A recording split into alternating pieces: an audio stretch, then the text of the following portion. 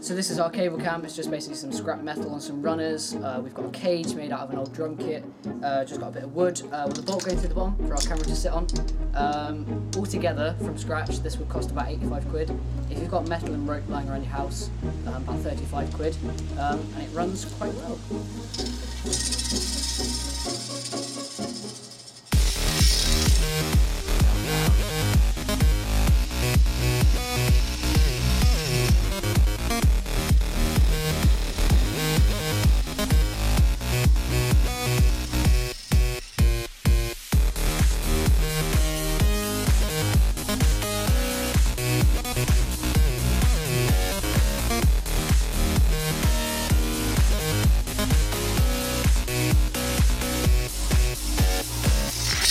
So the other cool thing about the zipline cam is you can take it off the wire and use it as a glide cam.